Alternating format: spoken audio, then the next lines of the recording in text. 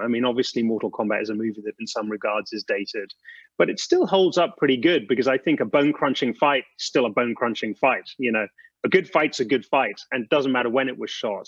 You know, good CG, you know, that dates really fast.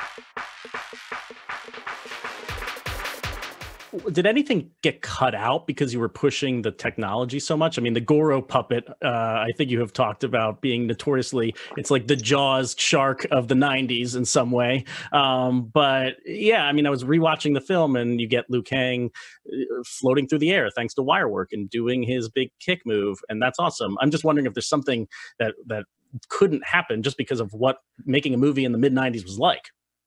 You know, I've always been somebody who tries to limit the amount of CG in a movie. I mean, even back then, you know, the reason for it was very, very expensive.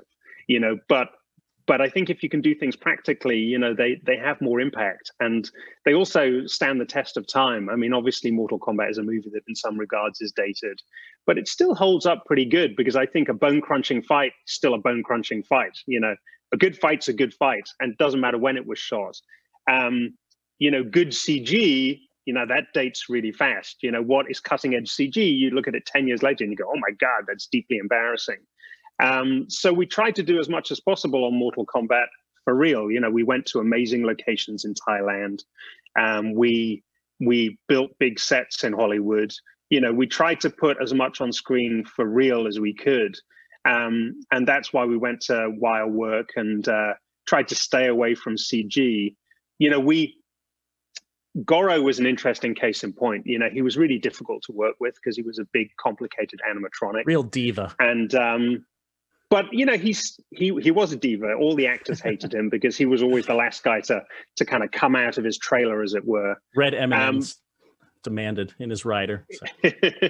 But, you know, what we got was reality. You know, I could do an over-the-shoulder shot with Goro of like Trevor Goddard playing Kano, and he's really there. You're really shooting over his shoulder. You know, it's not a composite that kind of in 10 years' time looks really, really dated.